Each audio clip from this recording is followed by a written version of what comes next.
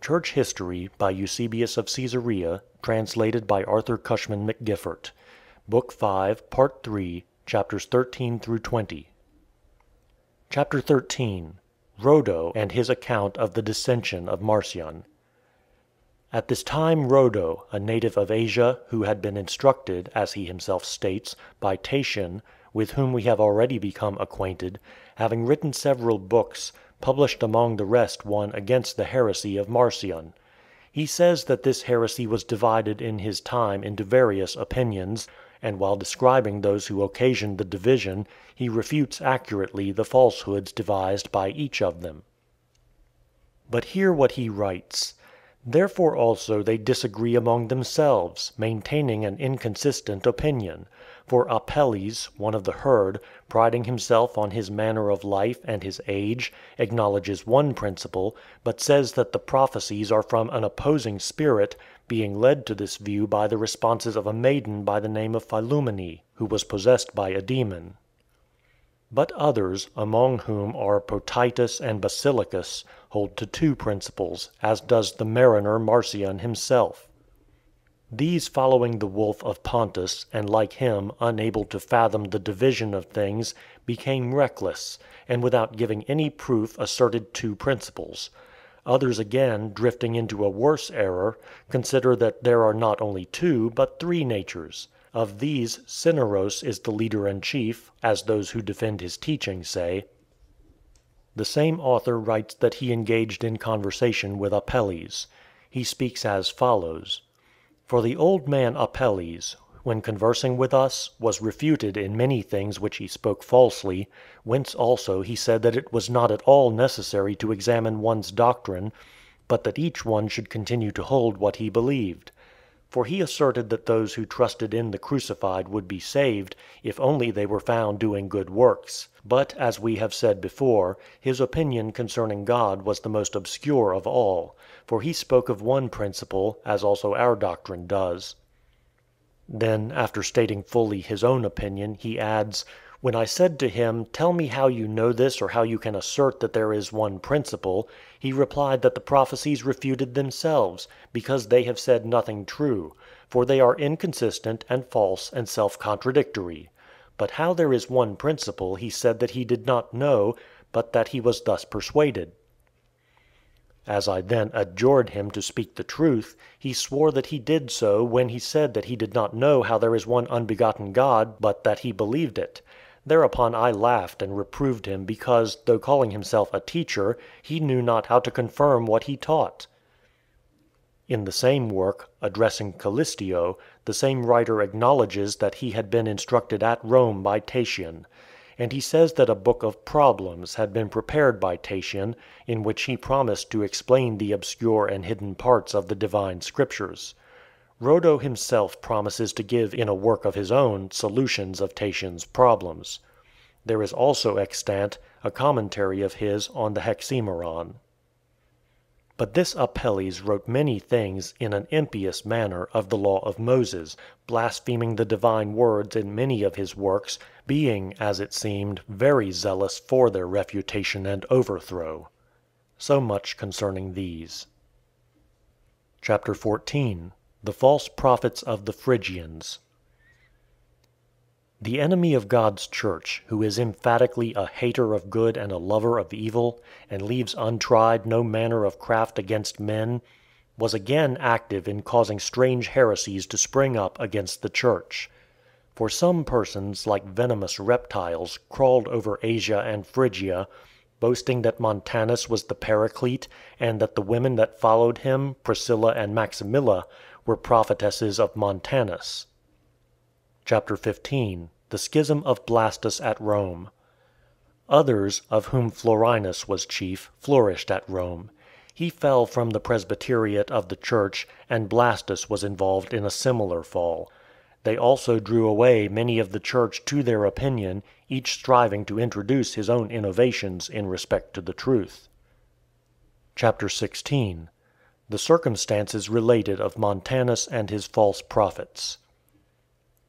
Against the so-called Phrygian heresy, the power which always contends for the truth raised up a strong and invincible weapon, Apollinarius of Hierapolis, whom we have mentioned before, and with him many other men of ability, by whom abundant material for our history has been left.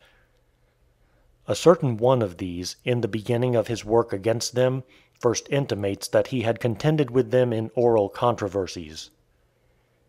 He commences his work in this manner: "Having for a very long and sufficient time, O beloved Aversius Marcellus, been urged by you to write a treatise against the heresy of those who are called after Miltiades, I have hesitated till the present time, not through lack of ability to refute the falsehood or bear testimony for the truth, but from fear and apprehension that I might seem to some to be making additions to the doctrines or precepts of the gospel of the New Testament, which it is impossible for one who has chosen to live according to the gospel either to increase or to diminish. But being recently in Ancyra in Galatia, I found the church there greatly agitated by this novelty, not prophecy as they call it, but rather false prophecy, as will be shown. Therefore, to the best of our ability, with the Lord's help, we disputed in the church many days concerning these and other matters separately brought forward by them, so that the church rejoiced and was strengthened in the truth, and those of the opposite side were for the time confounded, and the adversaries were grieved. The presbyters in the place, our fellow presbyter Zoticus of Otroas also being present, requested us to leave a record of what had been said against the opposers of the truth. We did not do this, but we promised to write it out as soon as the Lord permitted us, and to send it to them speedily. Having said this with other things, in the beginning of his work, he proceeds to state the cause of the above-mentioned heresy as follows. Their opposition and their recent heresy which has separated them from the church arose on the following account. There is said to be a certain village called Ardabaugh in that part of Mysia which borders upon Phrygia. There first, they say, when Gratus was proconsul of Asia, a recent convert, Montanus by name, through his unquenchable desire for leadership, gave the adversary opportunity against him. And he became beside himself, and being suddenly in a sort of frenzy and ecstasy, he raved, and began to babble and utter strange things, prophesying in a manner contrary to the constant custom of the church handed down by tradition from the beginning. Some of those who heard his spurious utterances at that time were indignant, and they rebuked him as one that was possessed, and that was under the control of a demon, and was led by a deceitful spirit, and was distracting the multitude, and they forbade him to talk, remembering the distinction drawn by the Lord, and his warning to guard watchfully against the coming of false prophets. But others, imagining themselves possessed of the Holy Spirit and of a prophetic gift, were elated and not a little puffed up; and forgetting the distinction of the Lord, they challenged the mad and insidious and seducing spirit, and were cheated and deceived by him. In consequence of this, he could no longer be held in check, so as to keep silence. Thus by artifice, or rather by such a system of wicked craft, the devil, devising destruction for the disobedient, and being unworthily honoured by them, secretly excited and inflamed their understandings which had already become estranged from the true faith. And he stirred up besides 2 women, and filled them with the false spirit, so that they talked wildly and unreasonably and strangely, like the person already mentioned. And the Spirit pronounced them blessed as they rejoiced and gloried in him, and puffed them up by the magnitude of his promises. But sometimes he rebuked them openly in a wise and faithful manner, that he might seem to be a reprover. But those of the Phrygians that were deceived were few in number.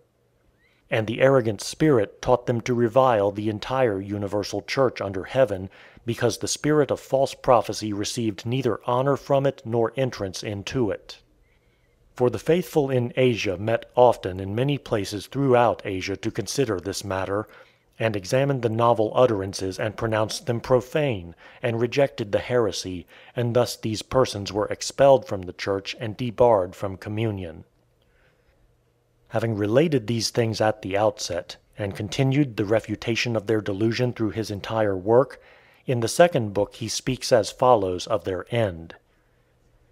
Since therefore they called us slayers of the prophets, because we did not receive their loquacious prophets, who, they say, are those that the Lord promised to send to the people, let them answer as in God's presence. Who is there, O friends, of these who began to talk, from Montanus and the women down, that was persecuted by the Jews, or slain by lawless men? None. Or has any of them been seized and crucified for the name? Truly not. Or has one of these women ever been scourged in the synagogues of the Jews, or stoned? No, never anywhere. But by another kind of death Montanus and Maximilla are said to have died. For the report is that, incited by the spirit of frenzy, they both hung themselves. Not at the same time, but at the time which common report gives for the death of each. And thus they died, and ended their lives like the traitor Judas. So also, as general report says, that remarkable person, the first steward, as it were, of their so-called prophecy, one Theodotus, who, as if at some time taken up and received into heaven, fell into trances, and entrusted himself to the deceitful spirit, was pitched like a quoit, and died miserably. They say that these things happened in this manner. But as we did not see them, O friend, we do not pretend to know. Perhaps in such a manner, perhaps not, Montanus and Theodotus and the above-mentioned woman died. He says again in the same book that the holy bishops of that time attempted to refute the spirit in Maximilla, but were prevented by others who plainly cooperated with the spirit. He writes as follows: "And let not the spirit, in the same work of Asterius Urbanus, say through Maximilla, I am driven away from the sheep like a wolf. I am not a wolf, I am word and spirit and power. But let him show clearly and prove the power in the spirit.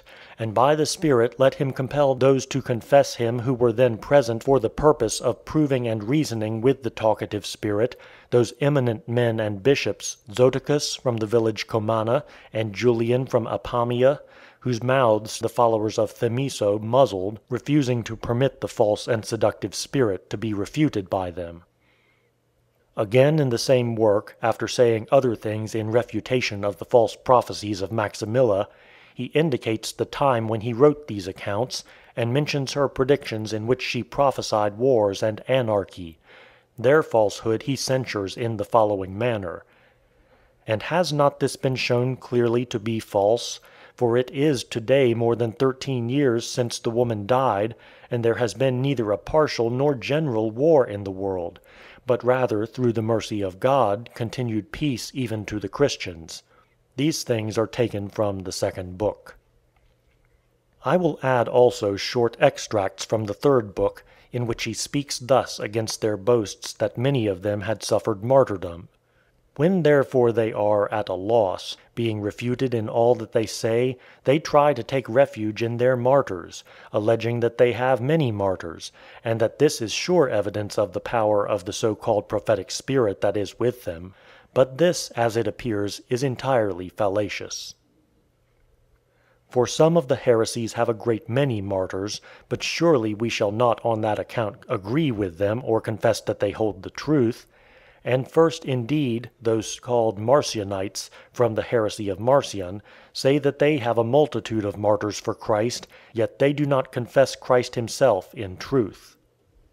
A little farther on he continues: "When those called to martyrdom from the church for the truth of the faith have met with any of the so-called martyrs of the Phrygian heresy, they have separated from them, and died without any fellowship with them, because they did not wish to give their assent to the spirit of Montanus and the women. And that this is true and took place in our own time, with Apamia on the Meander, among those who suffered martyrdom with Gaius and Alexander of Eumenia, is well known." Chapter 17. Miltiades and his works. In this work he mentions a writer, Miltiades, stating that he also wrote a certain book against the above-mentioned heresy. After quoting some of their words, he adds, "Having found these things in a certain work of theirs in opposition to the work of the brother Alcibiades, in which he shows that a prophet ought not to speak in ecstasy, I made an abridgment." A little further on in the same work he gives a list of those who prophesied under the new covenant, among whom he enumerates a certain Ammia and Quadratus, saying, "But the false prophet falls into an ecstasy, in which he is without shame or fear. Beginning with purposed ignorance, he passes on, as has been stated, to involuntary madness of soul." They cannot show that one of the old or one of the new prophets was thus carried away in spirit. Neither can they boast of Agabus, or Judas, or Silas, or the daughters of Philip, or Ammia in Philadelphia, or Quadratus, or any others not belonging to them. And again, after a little, he says, "For if after Quadratus and Ammia in Philadelphia, as they assert, the women with Montanus received the prophetic gift, let them show who among them received it from Montanus and the women. For the apostle thought it necessary that the prophetic gift should continue in all the church until the final coming." But they cannot show it, though this is the 14th year since the death of Maximilla. He writes thus: "But the Miltiades to whom he refers has left other monuments of his own zeal for the divine Scriptures, in the discourses which he composed against the Greeks, and against the Jews, answering each of them separately in 2 books. And in addition he addresses an apology to the earthly rulers, in behalf of the philosophy which he embraced." Chapter 18. The manner in which Apollonius refuted the Phrygians, and the persons whom he mentions.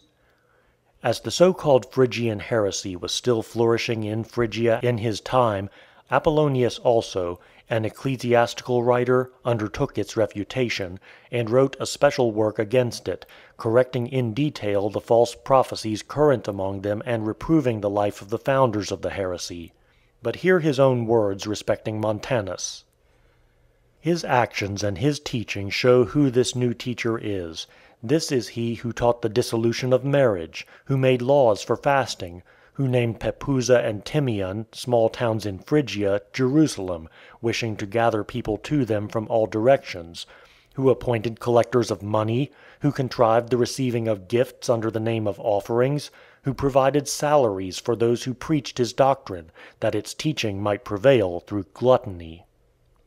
He writes thus concerning Montanus, and a little farther on he writes as follows concerning his prophetesses: "We show that these first prophetesses themselves, as soon as they were filled with the Spirit, abandoned their husbands.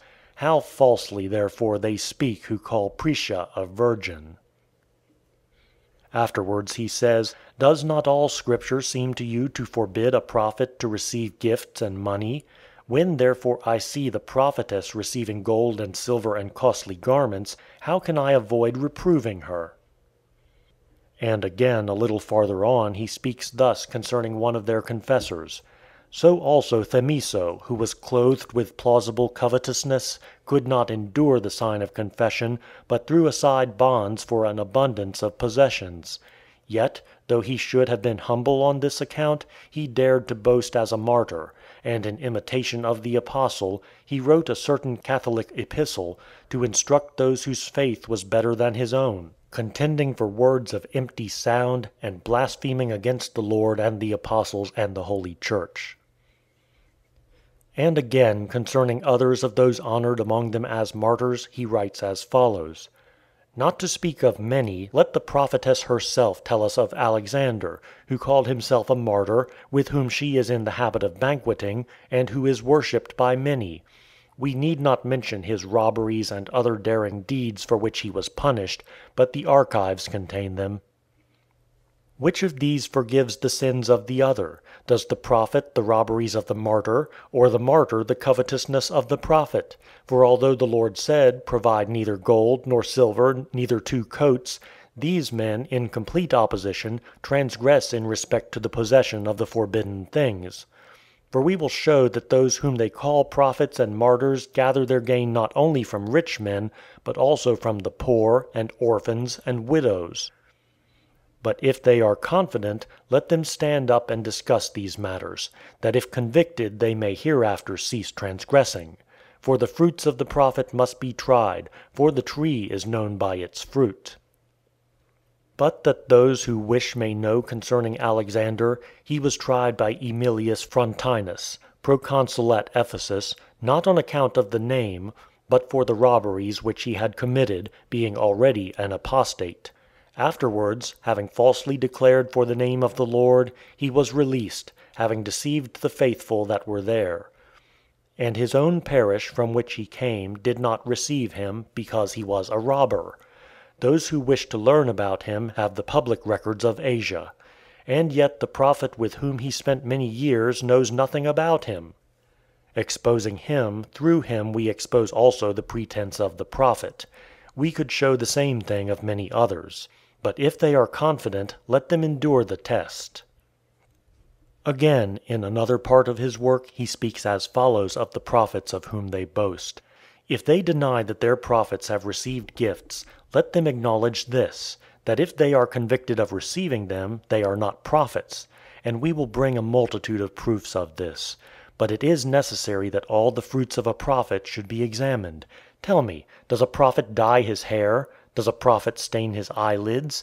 Does a prophet delight in adornment? Does a prophet play with tables and dice? Does a prophet lend on usury? Let them confess whether these things are lawful or not, but I will show that they have been done by them.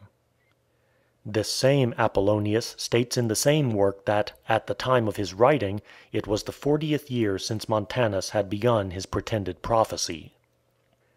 And he says also that Zoticus, who was mentioned by the former writer, when Maximilla was pretending to prophesy in Pepusa, resisted her and endeavored to refute the spirit that was working in her, but was prevented by those who agreed with her. He mentions also a certain Thracius, among the martyrs of that time. He speaks, moreover, of a tradition that the Saviour commanded his apostles not to depart from Jerusalem for 12 years. He uses testimonies also from the revelation of John, and he relates that a dead man had, through the divine power, been raised by John himself in Ephesus. He also adds other things by which he fully and abundantly exposes the error of the heresy of which we have been speaking. These are the matters recorded by Apollonius. Chapter 19. Serapion on the heresy of the Phrygians. Serapion, who, as report says, succeeded Maximinus at that time as bishop of the Church of Antioch, mentions the works of Apollinarius against the above-mentioned heresy. And he alludes to him in a private letter to Caricus and Pontius, in which he himself exposes the same heresy, and adds the following words: "That you may see that the doings of this lying band of the new prophecy, so called, are an abomination to the brotherhood throughout the world, I have sent you writings of the most blessed Claudius Apollinarius, bishop of Hierapolis in Asia." In the same letter of Serapion the signatures of several bishops are found, one of whom subscribes himself as follows: "I, Aurelius Cyrenius, a witness, pray for your health." And another in this manner: "Aelius Publius Julius, bishop of Debeltum, a colony of Thrace. As God liveth in the heavens, the blessed Sotas in Anchialus desired to cast the demon out of Priscilla, but the hypocrites did not permit him." And the autograph signatures of many other bishops who agreed with them are contained in the same letter. So much for these persons. Chapter 20. The writings of Irenaeus against the schismatics at Rome. Irenaeus wrote several letters against those who were disturbing the sound ordinance of the church at Rome. One of them was to Blastus, on schism; another to Florinus, on monarchy, or that God is not the author of evil. For Florinus seemed to be defending this opinion. And because he was being drawn away by the error of Valentinus, Irenaeus wrote his work On the Ogdoad, in which he shows that he himself had been acquainted with the first successors of the apostles. At the close of the treatise we have found a most beautiful note which we are constrained to insert in this work. It runs as follows: "I adjure thee who mayest copy this book, by our Lord Jesus Christ, and by his glorious advent when he comes to judge the living and the dead, to compare what thou shalt write, and correct it carefully by this manuscript, and also to write this adjuration, and place it in the copy." These things may be profitably read in his work, and related by us, that we may have those ancient and truly holy men as the best example of painstaking carefulness.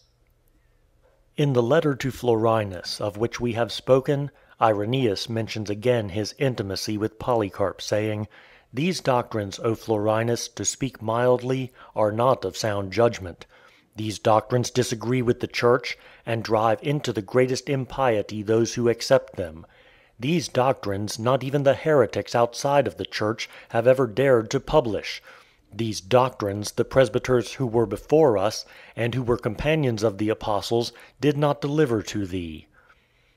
For when I was a boy, I saw thee in Lower Asia with Polycarp, moving in splendor in the royal court, and endeavoring to gain his approbation. I remember the events of that time more clearly than those of recent years. For what boys learn, growing with their mind, becomes joined with it; so that I am able to describe the very place in which the blessed Polycarp sat as he discoursed, and his goings out and his comings in, and the manner of his life, and his physical appearance, and his discourses to the people, and the accounts which he gave of his intercourse with John, and with the others who had seen the Lord. And as he remembered their words, and what he heard from them concerning the Lord, and concerning his miracles and his teaching, having received them from eyewitnesses of the word of life, Polycarp related all things in harmony with the Scriptures. These things being told me by the mercy of God, I listened to them attentively, noting them down not on paper but in my heart. And continually through God's grace I recall them faithfully. And I am able to bear witness before God that if that blessed and apostolic presbyter had heard any such thing, he would have cried out and stopped his ears, and as was his custom, would have exclaimed, "O good God, unto what times hast thou spared me that I should endure these things?" And he would have fled from the place where, sitting or standing, he had heard such words. And this can be shown plainly from the letters which he sent, either to the neighbouring churches for their confirmation, or to some of the brethren, admonishing and exhorting them. Thus far Irenaeus.